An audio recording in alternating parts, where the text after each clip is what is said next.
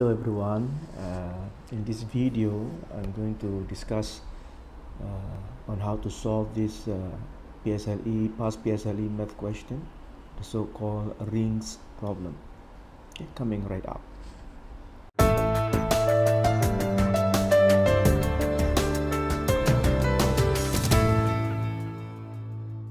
Let's read the question together. Each ring of the chain has a diameter of 12, as shown here, and a thickness of 2 centimeters. Part A, find the length of a chain of 5 rings, which is shown here. And part B, a chain has a length of 252 centimeters. Find the number of rings in the chain. So, to solve this problem, I know that it is not quite obvious, but we need to find a repeatable pattern as far as the distances is concerned. Right, so I'm going to show you actually two ways of doing it. The first one is widely discussed in the internet. Right, what you need to do is, I think it is easiest to look from the end of the ring. Right, so let's say I start here at the end. Right, to find the repeatable pattern, we can look at this, which is the end of the second last ring. Right, and then you can see quite immediately that this pattern is actually being repeated. Right, if this distance is D, this is also D. Right, so you can go back all the way. Right, let me just illustrate. You can go back all the way to the second, but then this pattern is lost because the first one is different already. You don't have another ring overlapping it. Right, so this repeatable pattern for these 5 rings is only applicable for 4 of them, one less. The first one, it is not applicable. Right, so in order to solve this, we need to find out what actually is this distance D. Right, so I think from this diagram it is quite obvious that a D, to find D, you will need to take the whole diameter of the ring, which is 12, and then you have to minus off this part, which is consisting of actually 2 times of the thickness, because each one of these is 2. Okay, let me use a red color. This is 2, then we have another 2 for another ring. Right, so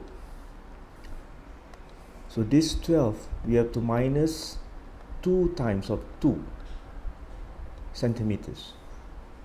Right, so that will give us 12 minus 4 equal to 8 centimeters. Right, so with this, now we can find the total length of this ring, which is 12 for the first one, and then we have to get 5 minus 1. Right, as I mentioned to you, this repeatable distance is only applicable for 4 of them, one less, and then that one is actually 8 centimeters. Right, so this is actually 12 plus 4 multiplied by 8, which is 12 plus 32, and that is equal to 44 centimeters. What I intend to do now is actually to show you another way to get this expression. Because finding this sort of pattern from the original diagram, it is quite difficult actually. Unless someone has pointed it out to you, then it becomes obvious. But otherwise, on your own, if you have never encountered this problem before, it is actually quite tricky. Right, so I'm going to show you another way in which we can get this expression, which is maybe slightly easier. Right, so another way to get this expression is to consider this. There are actually 5 rings, right? And each one of them is actually 12. Right, so the first part is to take 12 multiplied by 5.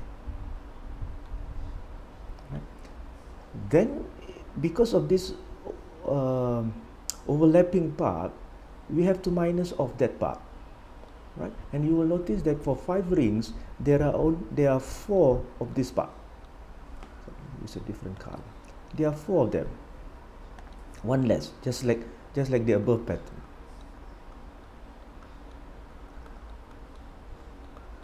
Right? So what is this part? This part is the same as before, which is actually 2 plus 2.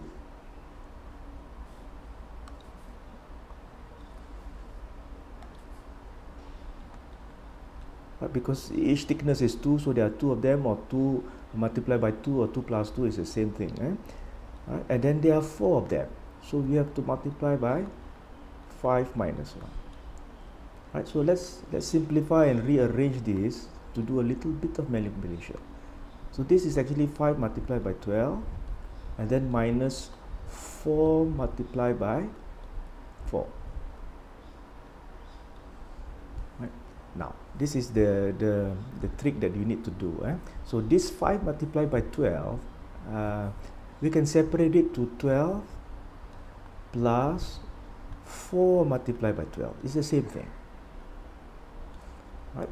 So why do I do this? Because the other part has got the 4 there.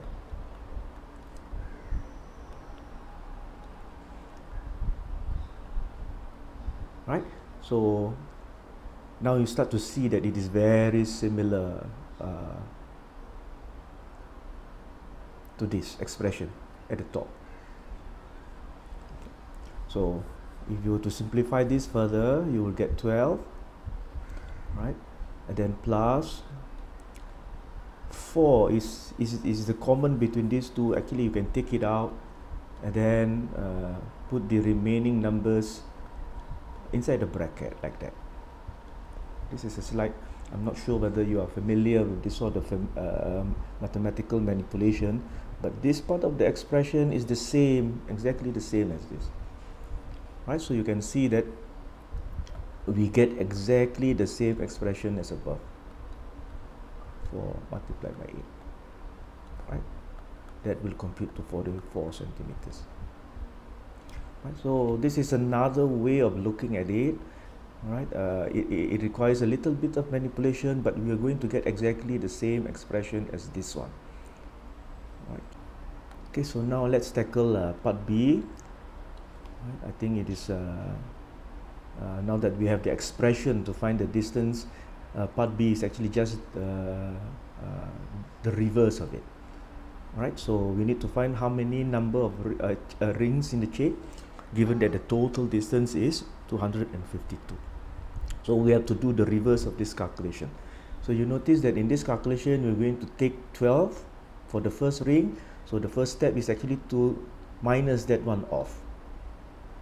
Minus the first ring first, because the repeated pattern is only applicable after the first ring. Okay, that's why we have to do this. So 252 minus 12 is 240. Okay, then the next part is, instead of multiplying by 8, all right, to get this 5 minus 1, or the number of ring less 1, we have to divide by 8. Right, so take 240 divided by 8, that will give us 30. But you must remember that this 30 corresponding to this part is actually 1 less than the number of rings, right? Because we minus off 12 here. So the last step is actually to add that 1 back, 1 ring back. Right, so the final answer is 31.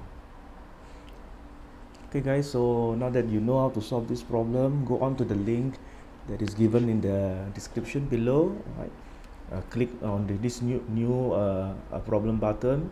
Each time you do so, you get a different set of numbers for you to practice. Right, so make sure you can do everything all by yourself without any assistance. Okay, have fun. Thank you for listening.